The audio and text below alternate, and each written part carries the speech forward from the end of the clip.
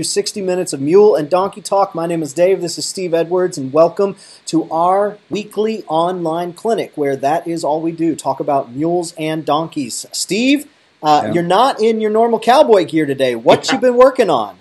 Well, it's kind of part of cowboy gear. When you're ranching, you learn to do all kinds of stuff. And right now, my generator in my toy hauler, we're going deer hunting this weekend, and my generator's not working. So I've been taking apart the carburetor and cleaning it, and usually this thing works like a champ, but I'm afraid I hadn't started it for a while, and I paid the price. But anyway, we're cleaning things up and getting it organized. So today is wrench day. You got equipment, you got to fix it, you know. Got equipment, you got to fix it. I completely agree. So real quick, folks, we're so glad that you're here. Every week we get a great group of people coming in asking questions, and we just answer as many as we can. Last week we got through every single one. We typically get through all of them.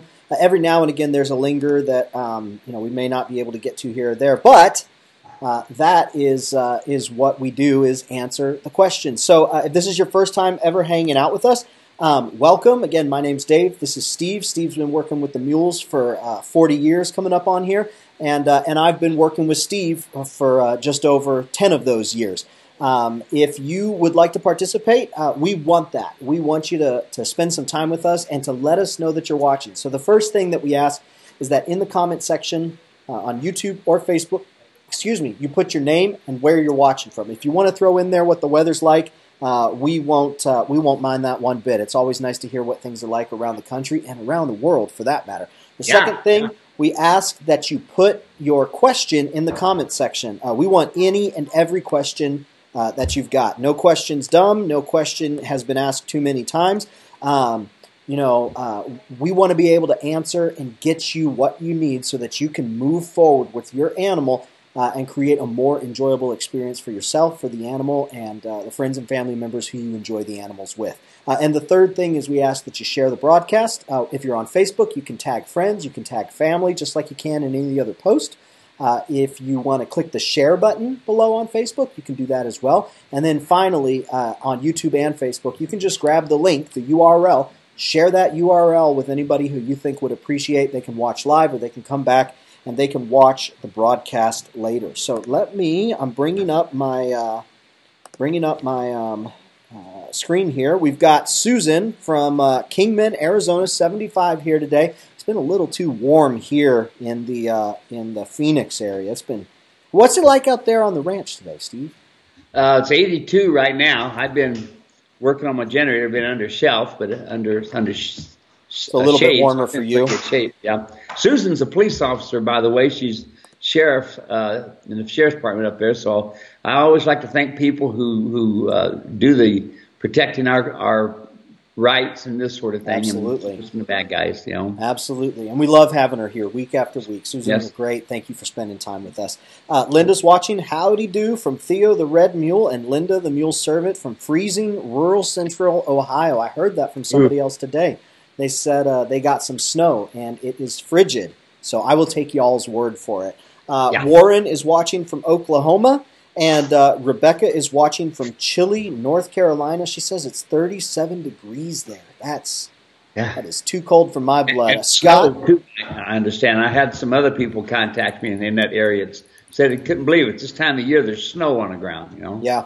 Yep. So out here, we're like thinking it's too hot for November. Elsewhere, they're like, wow, snow's already coming. But let's see here. And there we've got Scott over on YouTube watching. So, folks, just in the next couple minutes, if you're watching, put your name, where you're watching from, and what the weather's like in the comment section. Let us know that you're here. Steve and I can talk anytime. This time is really all about you, and we just like knowing that you're there watching and that you're benefiting and enjoying what we're putting out. Let's get into our first question today. This one comes from Scott. So Scott's watching on YouTube. He sent in this message. He says, at what age do mules mature and stop growing in height? I have a 3-year-old horse mule that I've been raising since birth, and his mom was 15 two-hands. The sire was a half-standard, half-mammoth jack. He's now 14 two. I'm hoping for at least 15 hands. Will he grow until he's 5? He will grow until he's 7. 7 is usually the magic mark.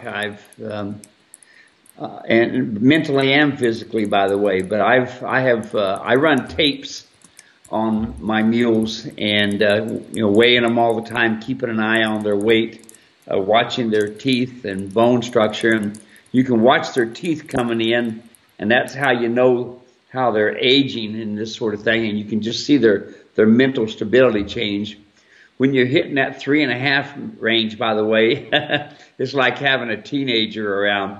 You can't talk to them, and boy, they can be pretty abrasive at times. Yep, there you go. So hopefully that gives you what you're needing, Scott. I went ahead and I put in the comment section on YouTube, Scott, I said, hey, since you're watching, I'm not going to reply back to the email. You're here right now. But if you do have any follow-up questions, you can post them right here. You can send a message back in. So thanks for that first question, Scott. Really appreciate it. Folks, if you haven't typed in your question yet, go ahead and do so. We'll get to that real short here. Kathy sent a message in and asked, hi, Steve, I have a question for you about your breast collar. Could that setup of running tug through the pommel strap benefit a horse as well? I currently use an either strap to keep the collar up off the shoulders because the D-rings in the saddle keep the collar low. Thanks, Kathy. Yeah, we got to remember those D-rings are placed for kind of the average horse. And does my breast collar work on horses? I've got a lot of people that use them. They love them. I don't see why in the world you couldn't. It's going to follow the slope of the shoulder and this sort of thing. So I've never had anybody tell me they didn't like it. Everybody pretty much loves it. So, yep, give it a try. So on that, the big difference, for folks who don't know, the big difference between what they'll find in your breast collar and what they'll find in other more traditional breast collars is yours allows for a fluid, full range of motion and does not tug upon the saddle, pulling the saddle forward, whereas a pulling collar, it will be hard attached to the saddle. And so since the mule is very, let's see, is the mule vertical or lateral in his movement? Very lateral in their walking. Very lateral in their walking. What they wind up doing is they wind up bumping that breast collar forward, and if it's attached, it's going to pull the saddle forward along with it. So before you know it, you're riding up on the neck of your mule. So instead of having a pulling collar, Steve has this strap that goes through the hole on the pommel, and so it's this leather strap, and then you take the breast collar and you slide the breast collar through that strap so that as the mule walks, the breast collar actually swings, shifts back and forth rather than tug back and forth. So that's the difference. Is there a reason why you would want a pulling collar on a horse? Is there just something different about him that makes it okay for a horse and different than the mule? No, I never have liked those pulling collars, in a lot of ways when they first come out. It's a better way than going into the rings of the saddle, but those are all too low, And so the thing about my breast collar is each side is right and left, and it does move like this, and it follows the slope of the shoulder. Like I said, I've had, clinics to where people have seen them use them and said, wow, I think I'd like to try that on my horse. And I never have anybody call me and say, hey, it just didn't work. Everybody's been pretty happy. And I always like to know, Dave, what worked and what didn't. I want to know from other people, Yeah, absolutely. All right, let's see here. Facebook is acting a little bit funny to me right now. I'm seeing some pop up, and then I'm seeing those same ones disappear and different ones pop up. So I'm going to try to figure out what the deal is here. But that being the case, Jermaine left a question before we went live. Jermaine had this question. Stinking mule refuses to go forward. My usually perfect mule did not want to go forward. I do not ride with spurs, and I don't want to smack her. What is the solution? I tried moving her hip and shoulder, but only got a step. Finally, I smacked her, and she did walk out, but I don't want to have to resort to this. I want her to walk from a gentle squeeze. What is the solution? She is perfect from the ground, watching from Rio Rico, Arizona. Rio Rico. Oh, I wonder if that's Colleen. Who is it? It says Jermaine. Oh, Jermaine. Fresno Low. Yeah, I've got down in Rio Rico, I've got a ranch down there, the Baca Ranch, that they're just getting mules in, and I've been helping them. Okay, let's go back. Spurs, extremely important. I do not put my boots on unless they got spurs. I ride with spurs all the time. Do I use them all the time? On a rare occasion. Here's the thing. When the mule knows that they're there, they will respond a whole lot better than if they're not there. So here's what you do. You ask with your calf, right, left. You tail with the side of your stirrups, right, left. And you demand with your spur, right, left. Notice I said right, left. Right brain, left brain. Not both brains at the same time. That's where they tend to balk. So you want to, yes, always, always, always, always ride with spurs. Otherwise, you're going to end up, they're going to get dead-sided, and you won't be able to move them at all because they'll just put you on ignore, you know. It's kind of like when I was younger, we used to have something called a whipping. Now they call it abuse. But when they said we're going to go get the switch, your choice, you darn sure got the idea, you know. So you got to ride with spurs. There's no ifs, ands, or buts. You know, pretty soon the mule's going to say, "I'm going to put you on ignore. We're not doing any good here." You know. Yeah, the old switch tree. I remember the switch tree. I'd go out, I'd pick out my own switch. I'd have to take all of the leaves off of it, take the knife and all that jazz. Well, my dad eventually had the tree pulled out because it died. That was a glorious day for me. I guess I could have just listened and obeyed, but I was like, yeah, let's get that thing pulled up out of the ground. There you go. Okay, the next question we have here, this one comes from Sarah. Sarah sent in an email, says, I have a question about my mule. I have a residential farm in North Carolina and bought a little over a year ago. Have always boarded my horses and ridden all my life. I bought my mule as a companion, and he has been wonderful. I recently changed his stock sweet feed from TS to my horse's feed, which is Tribute, Calm, and Easy with GC. He has been a little agitated, cranky, food aggressive. I am thinking feed. What would be your expert opinion? Not a lot of horse trainers and really my vet know too much about mules. I really appreciate your time and assistance. I look forward to hearing back from you. FYI, my mule's name is, Steve, get this. My mule's name is Hollywood. Hollywood. Hollywood. What advice do we have for Sarah and Hollywood? Do you happen to know what the Apostle Paul, what the name of his mule was? Now, the Apostle Paul wrote a lot of books in the Bible, right? A lot of them. Yeah, and here's on the road to Damascus, right? Riding along, and he gets knocked off his mule because he was being a bad guy, right? Mm-hmm. His name of that mule was Isme. He was always hollering, "Woe is me." That's good. I had to put that one in there. You know, had to put that one in there. But that's not your feed advice for Sarah, though, is it? No, that's not. You know, we named a couple mules Isme over the years. But anyway, here's the deal, folks. Feed makes a tremendous difference. Go read my article, Mules Can't Stand Prosperity. Read it. You will probably see your mule in there and go verbatim. This is what happened. They do not need any sweet feed, especially sweet feed. It's one of the worst ones to colic them. And they don't need any type of feed that has high carbohydrates in it. So I'm not familiar with the feed that you have, but if you see a disposition change in your mule, always go to feed. Always go to feed. Rarely does it have to do with the weather changing, things like this. You know, sure, when it gets cold, they're feeling a little frisky and they want to move around so that they warm up. That's one thing. But when they start changing their attitudes, folks, go back to your feed. And do not feed your mules and horses together. Don't do that. Them mules will be subservient to the horse and back off of the feed and let the horse have it. Now, there are some of them that'll just say, nope, I ain't sharing with the horse. Matter of fact, I'm going to take the horses too. It's rare, but they're subservient. So get rid of the sweet feed, put them in a separate place. Each one of your mules should have a separate place to feed, separate place to drink, and that way you can keep an eye on them. Folks, that is your clock. That is your calendar to tell you how well your mules are. That's it is. Your water and your feed. And then that's the two things. And the third part, watch what comes at the end of the water and the feed. You know, the road apples on the ground and the urine. Keep an eye on all those colors and this sort of thing. So there you are. When you get a change attitude, you've changed the feed. There we go. Read the article. I'll put it in the comments section there so folks can check it out. Doris had a real quick question.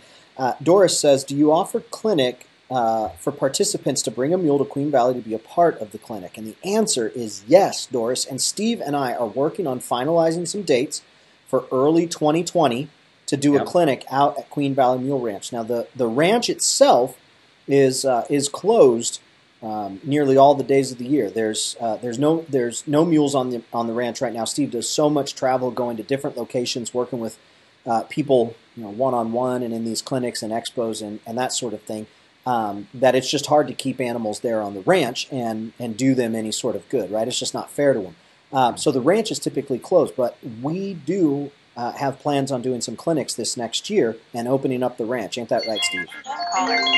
Oh, Steve's blowing. Someone right there calling about bringing you out to Europe, right? Someone calling about bringing you out to Asia. Yeah. Actually, I got one going. I'm going to go to Africa, but this is Casa Grande. Somebody called. I thought I had my phone turned off. Oh, a little closer. But yeah, we're gonna have some stuff going on at the ranch this next year, aren't we? Yes, sir. We are. It's going to be yes, good. Sir. What? Oh, there we are, right there. Probably come. There we are. Gotcha. You can see me now. Yeah, I can see you now. Yeah, so we'll have some more information. So just be sure to keep checking muleranch.com. And if you're not getting Steve's emails, we send out an email every single week with just new information, blogs, products, things like that, things that folks find helpful. Make sure you get that. You can send me a message, support@muleranch.com, and I'll get that taken care of. All right, let's go to next comment here. We've got David watching over on YouTube from Kentucky, cold 35 degrees there. Man, I'm sure they're going to be getting some ice storms here very soon. Nola is watching from Australia. All right, we've gone international. Good to have you here, Nola. Kate is watching from Queensland, Australia. So we've gone international there too. I know, where's the bell? It's halfway across the room. I need to get that thing. Hi, Steve. Listening from Florida. What do you think? This is Rob. What do you think about transitioning from the come-along hitch to a Bozale? What are your thoughts about a Bozale? Am I saying that right? Bozale? It's actually a Bozales. Another name is Bozale. Okay, for mules at all. What do you think? Yeah. What do you think about transitioning from come-along to a Bozales? No, you don't want to use a Bozale to do your groundwork with. It'll be way too tough with them. You want to do your Bozale in a sur single, and you want to let the mule learn how to frame himself up with it. I love using the sur single. I mean the Bozale when I'm riding, so it really makes them refined. If you understand the Bozale, absolutely use it, but not for groundwork. It'll be way too tough. Now, this is also going to depend. I got to say, this is all going to depend. Also going to depend on the size of the Bozale. So, we have our real fine Bozales are about as big around as my finger. And then we have our bigger Bozales that are probably about an inch in circumference. And then some others in between. So it just depends on your transition series on your Bozales, But I would not use it doing groundwork. All right, there we go. Thank you for that. Appreciate that. Good question, Rob. Thanks for asking that. Yeah. Let's see here. Yolanda says, I ride without spurs. She don't need them. She is fast enough. There you go. So, hey, folks, if you know what works for you, what's that? I said, just keep thinking that. I get a kick out of people who say they haven't used spurs, and then one day they need them. Yeah, then that mule's got you. They may be fast, but they can be faster if they know you got spurs on. One of the things that I appreciate about the way you integrate those into what you do is it's not the only way you communicate. It is part of the way that you communicate, and it all starts with communicating from the ground, being able to do that, and now it just gives you another tool to use when you need it, and when you do need it, you've got it there. So very good. We love you, Yolanda. Thank you for chiming in. We love having that. Linda says, can you recommend your favorite type of spur? Well, actually, my spurs, we did a show last week. I'll put a link to that. And my spurs are actually all handmade. and so they're custom made for different times. You see, there's times that you would use one type of rowel. There's times you'd use one type of shank. And so it all depends on understanding the mule and what you're looking for. So just a spur is not quite enough. I've probably got a dozen spurs that I use at different times. But I always use a spur shelf, a boot with a spur shelf on it, which we did last week and did some demonstration on it. Very good. I just put a link to that in the comment section. Folks, it's our live stream, live clinic from last week, and you'll just have to find, if you look down below in the video, you'll see a chapter. All of our live streams, they have chapter markers.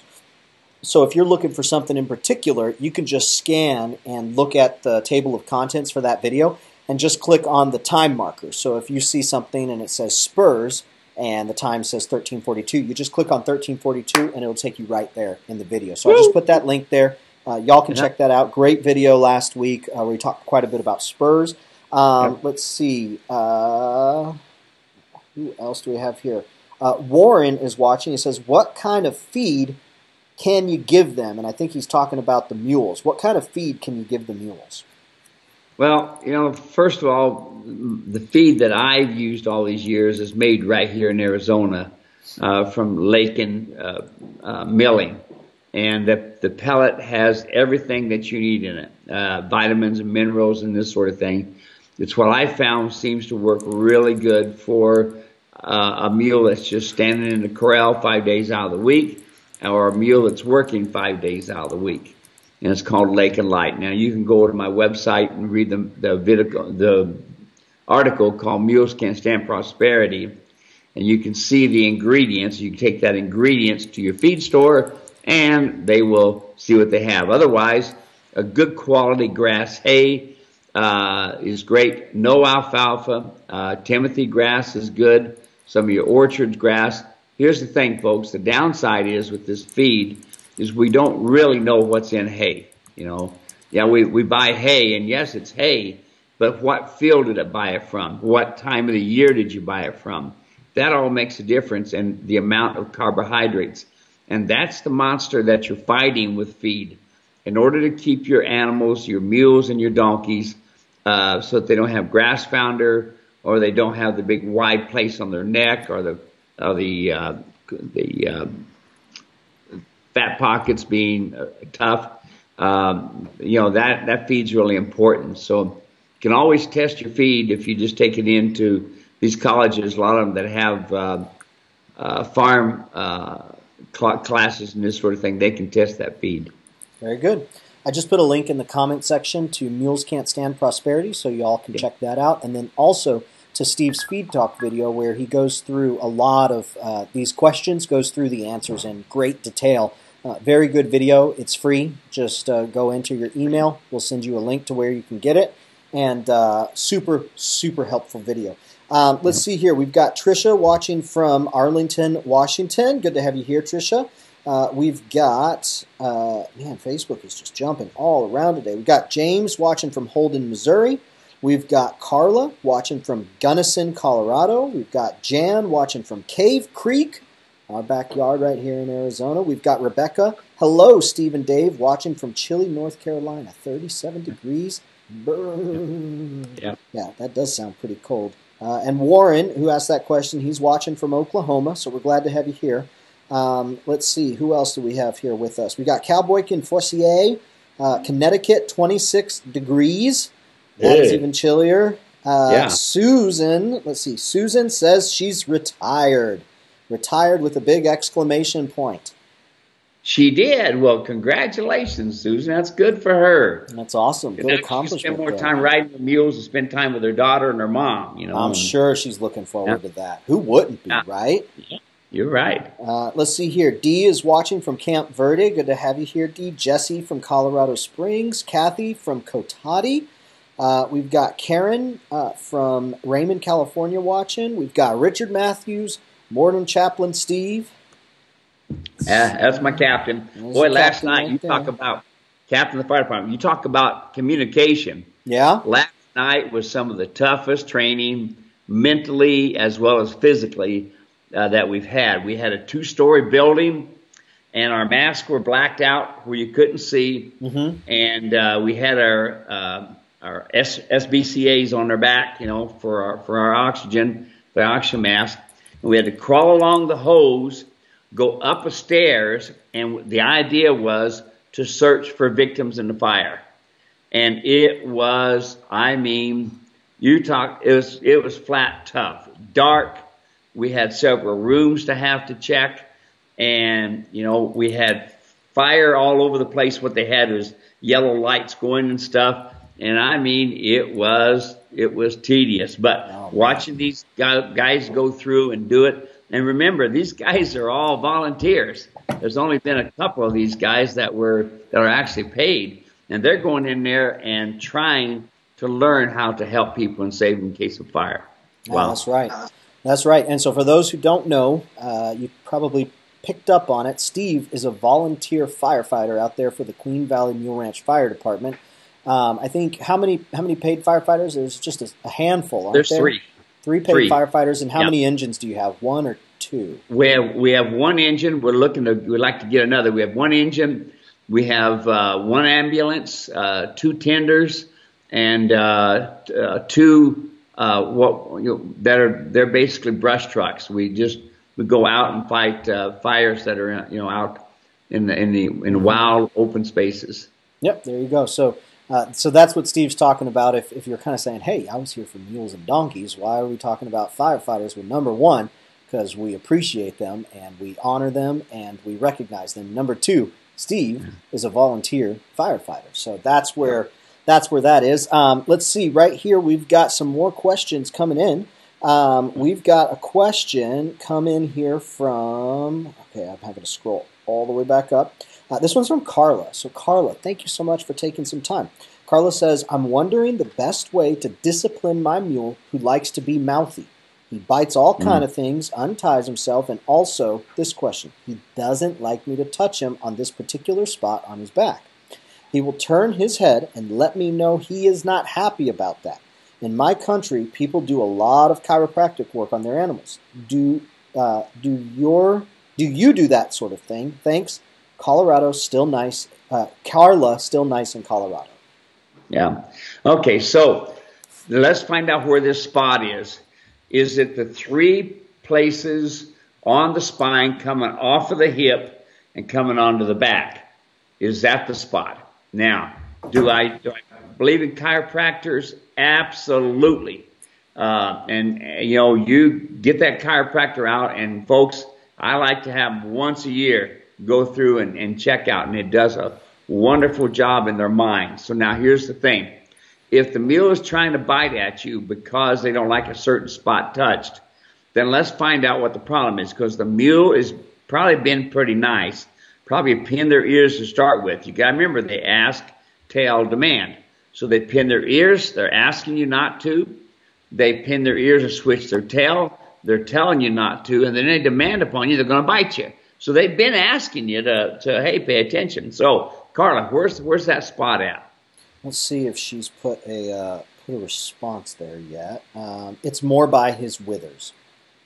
Oh, up by the wither. Okay. All right. Here's the question for you, Carla. Do you have only a front cinch on your saddle? Why does that matter? Matters tremendously, because people that only tighten the front cinch down, they're putting pressure upon the 6th and 7th rib, and all that area in behind the scapula is moving all the time, moving. And when we tighten the front cinch down, we end up restricting that area, and it gives them a lot of discomfort.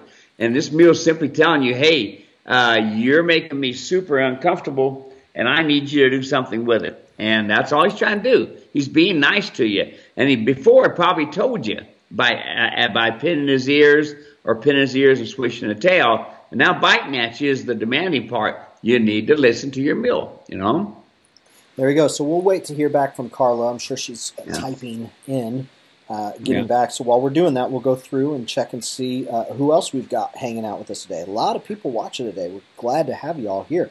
Linda says, I have Amish neighbors who say you should not start a mule to carry a rider or pack or pull a load until age 10. What do you make of that, Steve? Oh, no, that used to be the old way of thinking, and that's all incorrect. Listen, folks, their first 7 years is when they're gonna learn the most. They're gonna build a foundation. The first 3.5 years is where you put the things in their mind that they have to have, and so I don't ride them until they're 2 years and 2.5 years, 2 years and 7 or 8 months. Then I do ride them, but I don't put a lot of hard rides on them. But no, 10 years that's way too long. That's half the average lifespan. So by 7 years old, folks, they have their growth, they have their mind, everything's pretty much right. But in the meantime, just like young people and young animals, the best time to teach them is when they're young. They can take in and do the best. Yep. So Carla wrote back. She says, I've been using your saddle, your Steve Edwards saddle, but I don't know much about where he was prior to me. So what this sounds like to me, Steve, is it might be a good opportunity to have Carla take some pictures, all saddled up, all tacked up, maybe send those over to you and get some coaching on, the way to kind of optimize where everything's placed and how it's adjusted. What do you say? Yeah, absolutely. I'm always willing to look at pictures and take a look, see. So, Carla, how long have you had the mule? That's one thing. And if that mule is really touchy around that area, you might really want to make sure that you don't have that front cinch, nothing much more than baby snug. But you're right. And then are you using my saddle pad as well? So that'll be a good question. And Carla, do take Steve up on that offer to send him a text message with pictures because one of the things that we have found, especially with Steve's saddles, is folks will get it, they'll throw it up on there, and they'll say, well, it don't work. Well, not so fast. We're doing a completely new thing, just like with the old way of thinking about the mule in that, you've got to wait 10 years before you start to load anything up. That's the old way. What we've learned in the last 35 years is that mules and donkeys are completely unique and different in so many ways from the horse. And so in that way, a new way of thinking has had to become developed. And what we've seen just through the interaction we've had with people here is when you begin respecting the uniqueness of these animals and you begin looking for ways to cater to the way they were created and the way they were designed, it completely changes the way you interact with them. And so it's really, really good to go ahead and make sure that Steve can go through and do some coaching and you wind up getting everything out of that animal that's there to be had. Because if you're going about it with the old ways, then you're not going to get the benefit of everything that's been discovered in the last 3 decades. Right, Steve? Yeah, right, exactly. And the perfect point is yesterday I had a lady send me a picture of a mule. She says, I'm going to buy this mule, and he's up in Washington, and, will your saddle work for it? It happened to be, Dave, my saddle was on that mule. And this saddle was over 20 years old. And I knew it just by the looks of it and this sort of thing. It was back when I used to have billets on the back of the saddle. And I called her back. Instead of texting her or using the computer, I called her back and I says, I said, matter of fact, the saddle that's sitting on that mule's right now is my saddle. It's over 20 years old. I said, but here's the problem, and here's the kicker, Dave.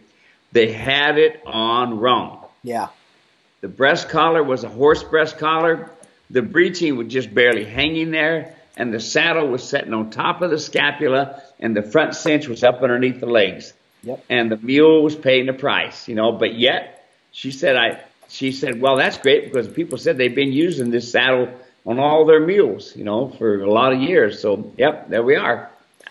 So what I'm going to do is I'm going to put a link in the comment section to our mule saddle training course, and this basically goes through piece by piece, step by step, tack by tack, what you need to know in terms of saddling up your mule correctly.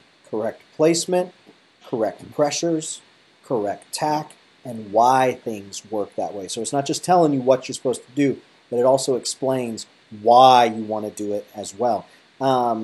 Let's see here. Got a couple more folks watching. Cocopelli Mountain Ranch, Terry from Bellevue, Colorado watching.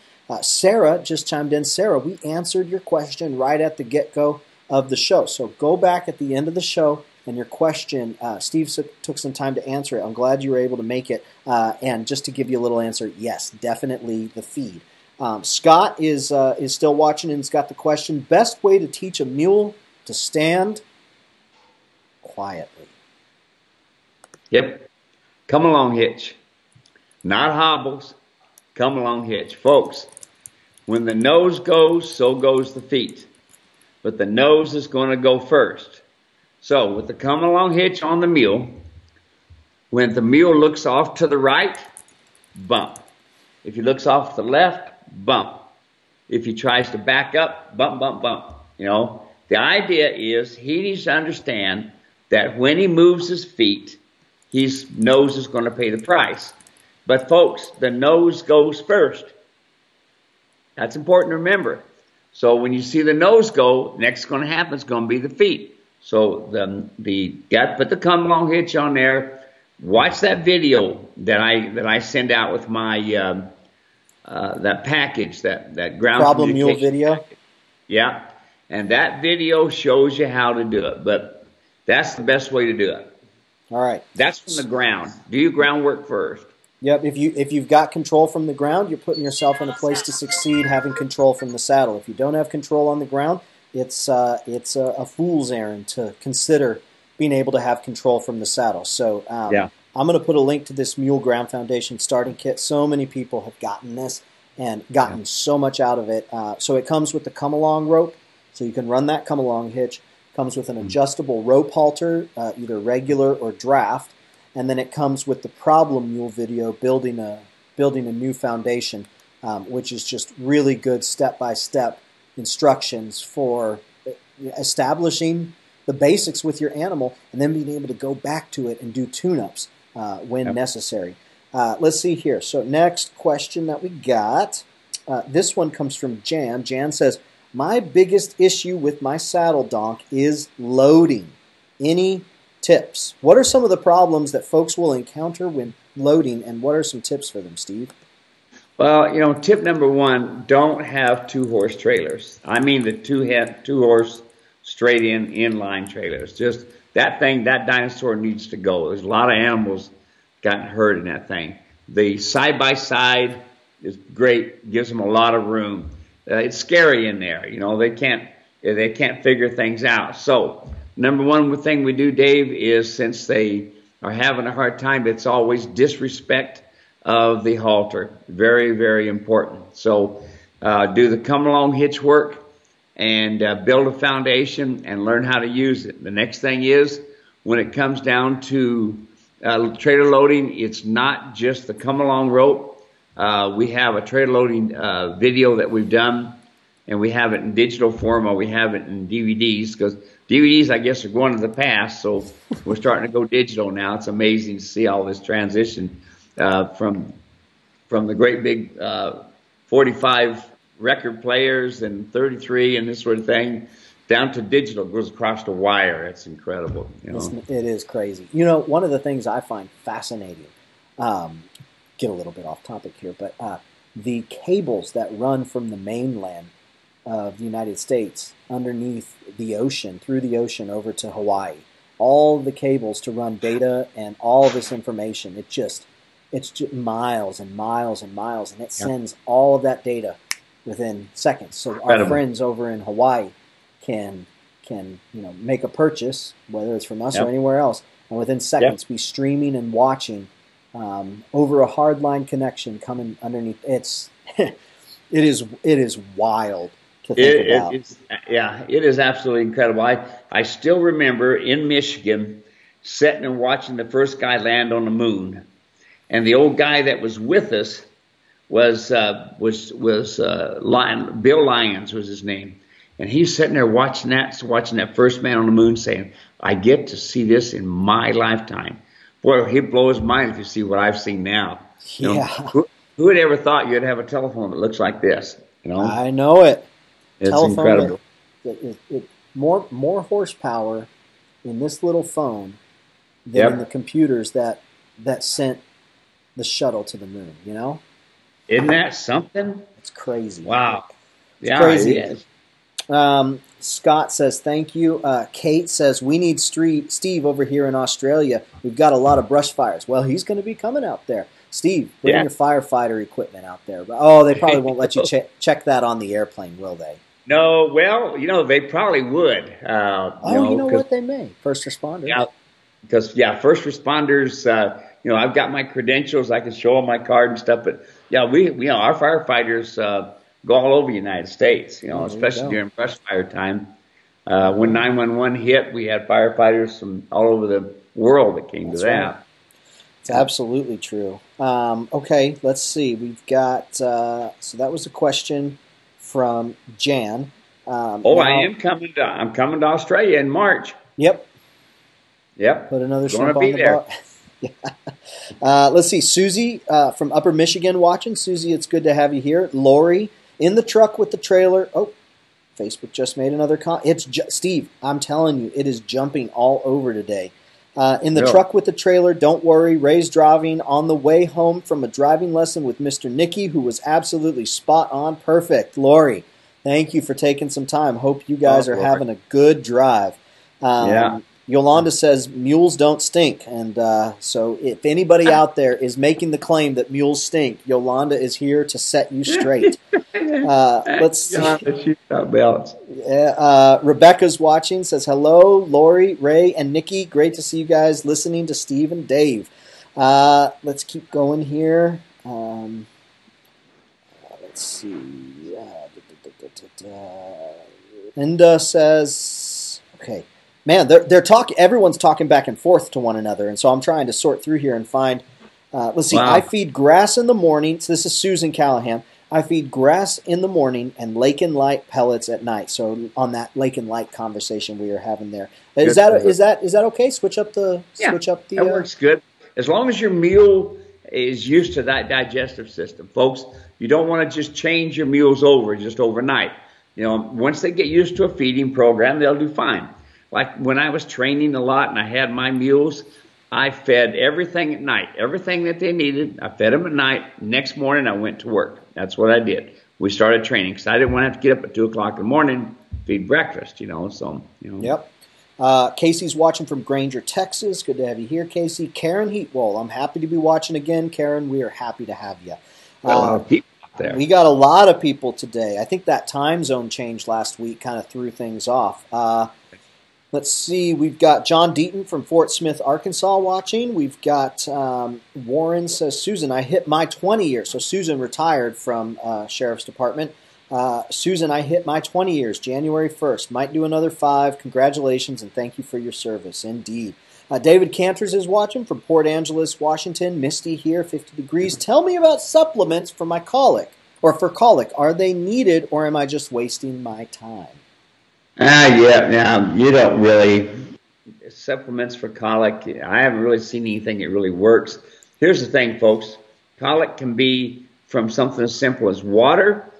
It can be something as really unique as weather changes. It can happen. The best thing you can do is watch your mules feed and water. I can't tell you to do that enough, folks. Make sure they got their separate corrals. Watch their feed and water, and this sort of thing. It makes all the difference in the world. But also, I like to tell you to keep around Banamine. Banamine is my favorite thing when there's a colic problem because it's like a big old aspirin. It makes the muscles relax, and that releases the intestines, and does a good job. And I like to give it, personally, intramuscular or in the vein, IV. Very good. All right, let's keep moving here. Yeah, lots of comments, lots of activity today. Wow. Linda chiming back in says Theo is 11 and he's super broken gentle. Thank you. Let's see. We've got David Pengelly. The come along hitch is everything. It's the only tool you need. The best training tool ever. And It's like the best coffee ever. That's right. Come Along Coffee. Yeah. Link coming soon. I'll put it in there. Tracy Foley is watching from Lake Como, Pennsylvania, 18 degrees. I hope you know how to survive 18 degrees because I would have no idea. We're glad you're here, Tracy. Let's see. Carla comments again, my poor little mule. He hated the straight load. Unfortunately, had a trainer. He forced him. It was sick. I sold it to someone with llamas. He does great in our 4-horse. No problem. Let's see. Chase from Beaver, Utah watching. Eric Lynn. Hey, how's it going there, Eric Lynn? Y'all, I'm going to put a link to Mountain Ridge Gear. And if you want some of the best mule hats in the universe, go over here. Check this out at Mountain Ridge Gears. Eric is the one who sells the hat Steve wears, the original ATV, all-terrain vehicle, and that is the mule. You got it right there. What's going on right there? Nope. This one's different. This is Apache Trail Auto Body. All right. This used to be my body shop. People don't know that, Steve. Yeah, I used to be in the auto body collision business. I even rode my horses to work in my younger days. But this was my body shop, and this is what paid for my learning to have mules and saddles and stuff like that. And eventually we got rid of the body shop, and I started cowboying full time, yada yada. But that's one of the things. So today I'm doing wrench work, working on my carburetor, on my generator, and that's why I'm dressed like I am. I just went ahead and I usually put a long sleeve shirt over top of this and then do my work, but I just pulled it off because it was really greasy and my wife didn't want me to be in here in a greasy shirt. That's right. Say no to the greasy. Let's see here. Eric, it's good to have you here. So y'all go check out Eric's website.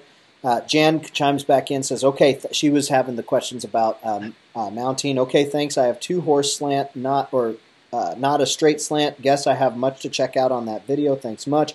Bill Rose, hey, hi, fellas. Sharing Mules of Ohio. Keep up the good work. Thank you, Bill. Appreciate that. Chase has a question. He says, any clinics planned for Utah? I don't think we have any planned up in the Utah area, but I think if Chase wanted to host one, we could. Yeah, there you go. How does that work? Well, basically it works that, when I'm doing my tours, which I'm not doing anymore, I try to set it up to go from state to state to state to state to state. But then I do have some people, like a guy called me the other day from San Francisco, and they fly me in, and we have a couple-day clinic, and then I fly back out. And that's usually the way it works. Or if there's some important hunting going on in an area, I tend to do a pretty good clinic there really quick. I'll bet.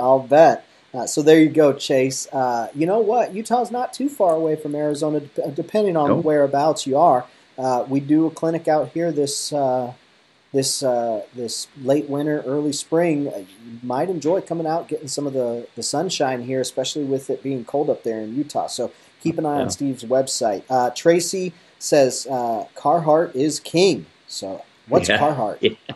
Carhartt is a type of clothing that's really good for your cold weather and cowboying and this sort of thing. But Carhartt bib overalls or pants, man, they do keep you warm and they keep you comfortable. Very good. Okay, Kate says, hi, you missed my question about my donkey. Kate, let me see here. Question. I did not see. Kate, would you mind posting it again? I'm scrolling through, and I do not see a question about a donkey, and I don't doubt that I missed it. So if you would take a second to put that back in there, we will make sure to get to it. We got about 10 minutes left here, so we got plenty of time. Thanks for bringing that up to my attention. Yeah. And yeah, folks, if we missed something, Steve, I actually think Facebook's making changes to the Facebook Live today because right here in the middle of our broadcast, like my interface in front of me is changing. Like what I see is different. So they're making some changes. Who knows? It's bouncing around. If I missed your question, it is certainly not intentional. There's a lot of stuff going on here that usually doesn't happen. Linda says opinions about the different types of mules for different purposes. Theo is a quarter horse, Mammoth Jack, cross 15-3 and trained for riding. Other recommendations for crossing different breeds of mares and jacks. Disposition. It's not so much the breed, folks, as it is the disposition. You know, I can't tell you that enough. I had one of my friends and longtime friend and client up in Michigan went down to Ohio to look at a couple mules that were supposed to be belonged to a lady that her husband said get rid of them. They're a problem. Anyway, he goes down and they're a real problem, and their poor disposition, you know. So he walked away from them. So when you're looking at one, disposition, probably my favorite ride is going to be a foxtrotter. Awesome.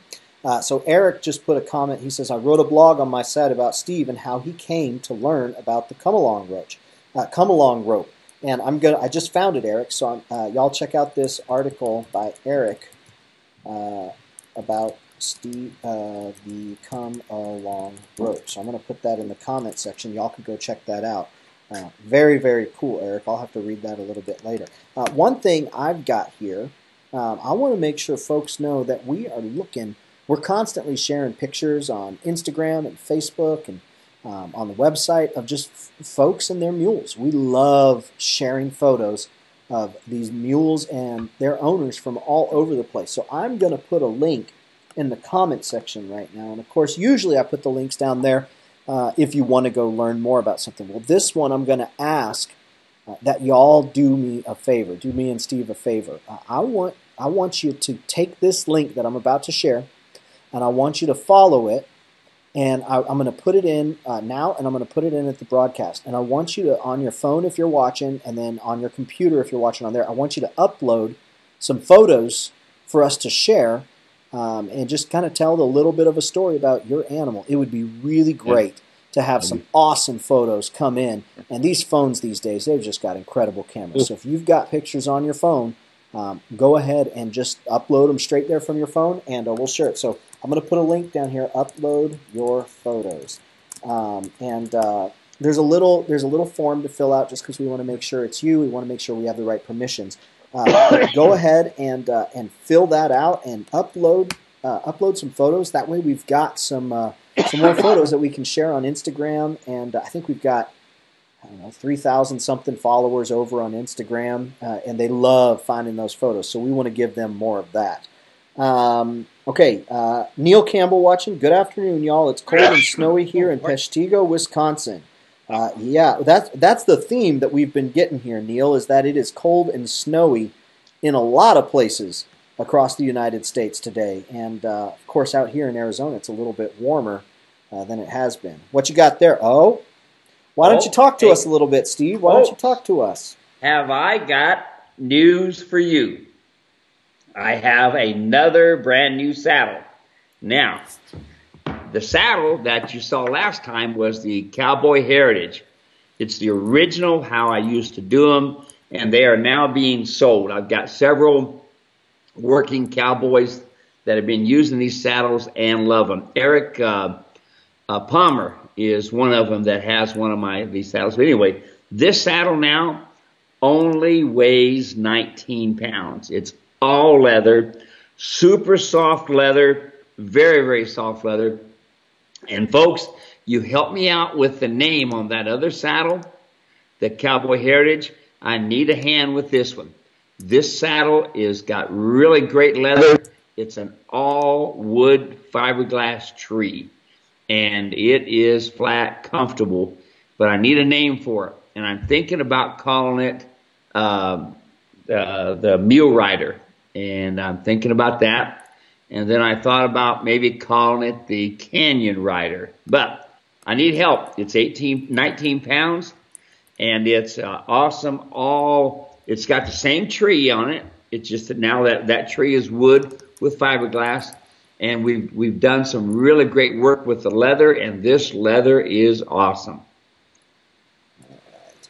So I'm continuing to have Facebook issues. It keeps booting me around here, there, and everywhere. I'm trying to get back and get into making sure that I see everybody's comments and questions. Okay, I just got back in, and I think I got everything. Now over here on YouTube, Kate just posted her question, so let's get that.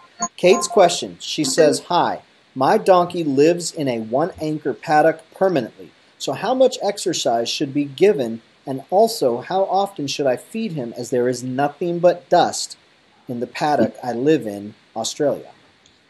Nothing but dust. Oh my goodness. Well, yeah. Well, obviously you can't suck on dust. Anyway. So at least you shouldn't suck on dust.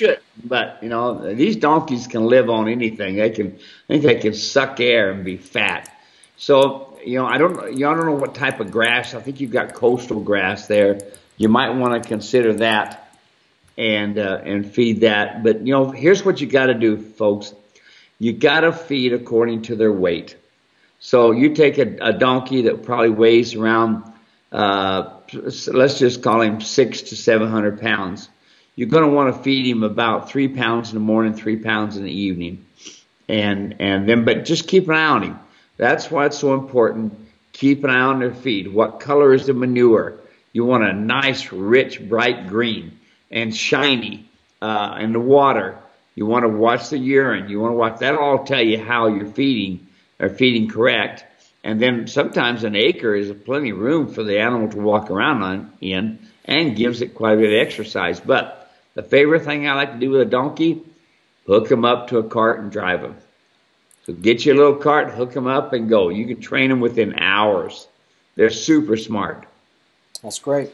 All right, let's see here. I think that is I think we've covered everything. I don't see any questions that are hanging out there. Yeah, Steve, how about that? We covered everything with 3 minutes to spare. Now, if y'all have any final questions, do feel free to put them in there. And as long as we got time here before we sign off, we'll get to them there. And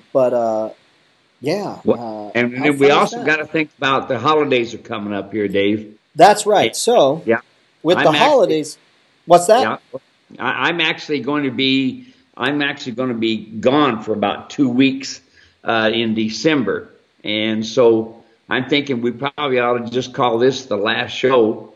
And until the first of the year, then we'll start up again. I think that's what we're going to do. What I had plans to do was this would be our last live show of the year, but here's the really cool thing. I don't know exactly how many of these we've done. It has been a lot. And we have more folks watching now than we ever have before. What I'm going to do is I'm actually going to go back and take some of our older sessions, some of our older broadcasts, and I'm going to schedule those to be played in the coming weeks. So it'll be a live stream in terms of we'll be pushing the video out there. But Steve and I will be off doing what we have plans for holidays. But we'll keep putting out content so that you can watch it, you can get in front of it, and you can have your Steve and Dave time, even if it's not live. We will push it out live. You can get your Steve and Dave time, sit up there on the sofa, get the fire lit, get yourself some come along coffee, kick your shoes off, and just enjoy the smooth sound of Steve Edwards and Dave Shrine talking mules and donkeys for 60 minutes every Wednesday. That's great. I've had more people, Dave, contact me and said, that Dave, he does a good job of working with that show, and, I've had some of them think you were my son because you're almost as good looking as I am, Yeah, well, hey, I would be honored. We have a father-son dynamic going on here, and it's a lot of fun. You know what? It's interesting. I've learned so much about mules and donkeys. Of course, I have to make it clear that I know it because I've heard it. So I'm not out on the ranch learning and experiencing, because there is a completely different thing to know it than it is to go out there and experience it. So every opportunity I get, it's funny. So if any of y'all are watching and you feel like, gosh, it makes so much sense to me when I'm listening to the broadcast and Steve's talking about it, But then when I go out there, I just seem to forget. Well, that's what's happened to me. I've been exposed to just about as much mule and donkey training as one person could ever be exposed to. And when I'm out there with the animals, I just seem to kind of freeze up a little bit. And I look to Steve, I'm like, what am I supposed to do? So it's been really enjoyable to kind of get to take all the head knowledge that I've gained, and in the pockets of time that I have to interact with the animals, actually see it interact. But it's also been very, very helpful for me to be able to encourage people and say, folks, you're not just going to get it when you go out there. You hear it, go out there, do it. It's going to take some time. You may get some things that come more naturally, and you just get it, and it's good, and that's great when it happens. But if you get out there and you're like, well, Steve said I should be doing this, I'm doing this, and it doesn't feel like it's doing anything, well, you know what? That to me, that just shows that, hey, you know what? You're doing something new for the first time. Get back out there, try it over and over again, and eventually it'll come to you. Ain't that right, Steve? Yeah, just watch the details, and this sort of thing. It's not that big of a deal. You don't need to be a professional trainer to train on these mules. You don't, folks. Matter of fact, a lot of people have really screwed some awful nice mules up simply because they're using the horse techniques, But it's been fun, Dave. I was talking with a guy that was a packer up in Selway. Now, this is up in northern Idaho, and he's packed all his life. He's cowboyed all his life. And he sent me some notes here and there and some nice cards. But he said, Steve, I've been doing this all my life. And he says, I'm beginning to think I just barely know just a little bit. He says, I keep hearing you, and I think, wow, that's the answer to my question. I've never really saw it that way. And then, like everybody else, he's using a horse saddle, starts soring his mule, and starts saying, well, what's going on? Well, before, they always just thought sores were just part of it, but then he started reading my stuff and seeing some of the articles, and away we go. But anyway, it's time to quit, huh, buddy? Yeah, well, you know what? So, like I said, Facebook was giving me some issues, and all of a sudden, a rush of questions just came in. So let's see if we can pound through them real quick, okay? Great. This one's from Warren. He says, I just got back from an elk hunt in Wyoming. It turned cold and snowed -13. Brr. Do you use anything on their shoes for traction? Additionally, Sydney is 15 hands, pretty comfortable except going downhill. Even when downhill isn't super steep, she gets all stiff-legged and is miserable. Thoughts? So we've got the shoes for traction and then getting stiff-legged going downhill. Yeah, well, the stiff-legged going downhill means you didn't adjust your breeching so that they can set on that breeching to hold the saddle back. So what's happening is the saddle is hitting the scapula like this, and she's trying to get around it. So that's what's happening. My shoes, I use borium. And that's something that's welded on the toes and on the heels. And here's the thing, folks. One of the problems with those shoes, when you go into the snow country, always trim your mules short, real short, because the problem is the snow starts getting up there and balling, and pretty soon they've got a snow cone on the bottom of their hoof that looks like this, And so that's the two helpful things that'll help you. Quick question from Nancy. At what age will mammoth jennies still breed? So maybe how long can you breed them until? I've seen them breed at all ages, way into their 20s, That's good. All right, let's see here, make sure we get all of them. Amy asks, what brand nippers do you recommend? This is Amy Gann. So Nat's mom? Yep. What brand nippers? I went and I lost the name for them. Oh, golly. Nippy Nippers? Nippy Nippers, yeah. You knucklehead. What's the name of that? Nippers. Oh, my goodness. Amy, I'll text you. I can't think of it. It's like UL. You know what's going to happen?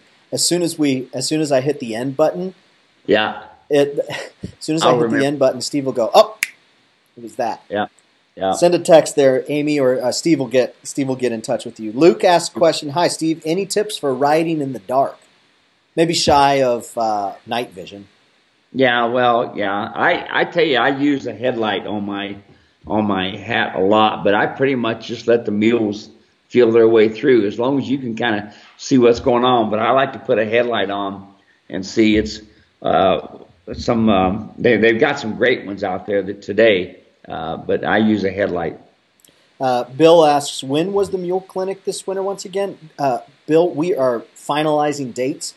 Steve and I are coordinating our schedules to make sure that he's available and I'll be available to go out there and record. So we are coordinating, and we'll get that out. So make sure that you are subscribed to Steve's muleranch.com email. You can send a message to support@muleranch.com, and I'll be sure to add you if you're not already receiving his messages. Let's see here. That's everything. We did it. How about that? We did it. All right. So from myself and Mr. Steve Edwards, we want to thank you all for spending your Wednesdays with us here for the last several months. It's been a lot of fun. And there's lots of stuff that we want to do here coming in 2020. So really what we need from y'all is number one, to keep sending in your questions. I'm going to put a link here in a second to send in pictures of your mule. We want those. And then on top of that, we need you to tell all your friends about what we're doing. Your network is much bigger than our network, and we're working real hard to make sure that folks can find what they're looking for. But in the coming months, to make 2020 just an incredible year for the mule and for the donkey, we're just going to ask that you tell all your friends, that you take the extra time to send links, share broadcasts, connect with us on Facebook, leave comments, do everything that we can to grow and expand the influence of the little community that we've started here, so that more and more people can see that something special is happening, and will invite their friends to come in. And in that way, we'll make sure that mule and donkey folks know that they're not alone, that there are communities out there of people who really want to help connect us together. So there's not just all about the horse. We love horses. There's a good place for them. There's a lot of places for them. We want a place for the mule and for the donkey and for their owners. So thank you so much for watching. Steve, anything you want to say here? Yeah, I keep looking for my nippers on here. Of course, I have to go down to the barn to get the name of them. But we'll make sure we have it on our next show, and I will text Amy and take care of that. So there we go. All right, we'll see you later. All right, y'all. Have a happy Thanksgiving, a Merry Christmas. We'll see you in the new year. We'll still be on Facebook. We'll still be on Instagram. So interact with us there. We'll talk soon. Bye bye now. Yep, we'll see you next year.